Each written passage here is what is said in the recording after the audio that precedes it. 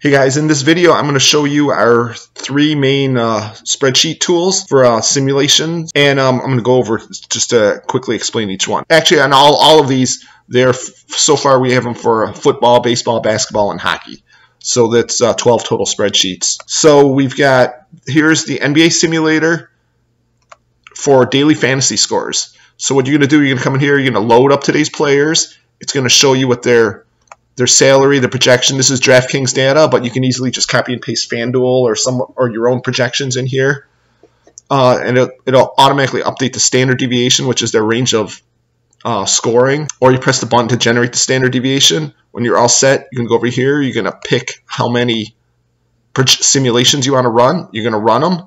And then it's going to show you the stats. And what it's going to do, it's going to show you all the players with their salary, their ceiling, their low, how many times they scored 4 times their salary, 5, 6, and 7 times their salary. So then you can sort on these different columns, look at the players who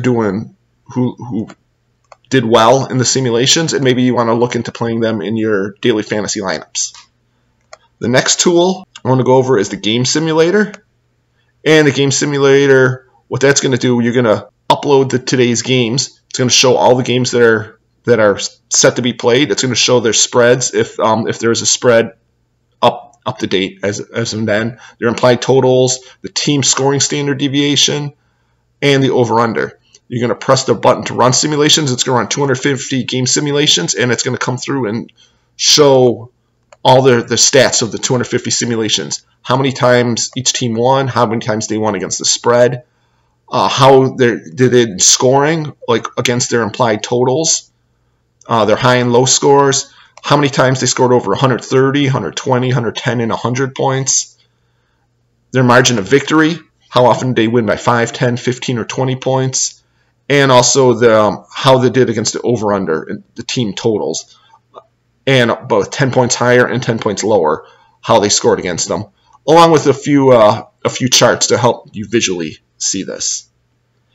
And the final tool that we have is the player prop tool. And I'm showing you NBA, but we have this for all the sports. So what you do in here, you can pull in, first you can pull in today's data. You're going to pull in either with your season averages, your 30-day averages, or pull in with projections. And for basketball, we look at assists, rebounds, and points scored. But obviously for hockey, I think shots on goal is one of them, and so on. It's going to show what either their average assists per game are or their projected assists per game are. Then you're going to go to the individual tab after you load the day's players, and then you're going to click Run the Simulations. And what it's going to do, it's going to run the simulations and show you how often they scored over a certain number of points. So, for example, here it's showing the assists, and it's just showing guys that are over 3 or 3.5 assists per game.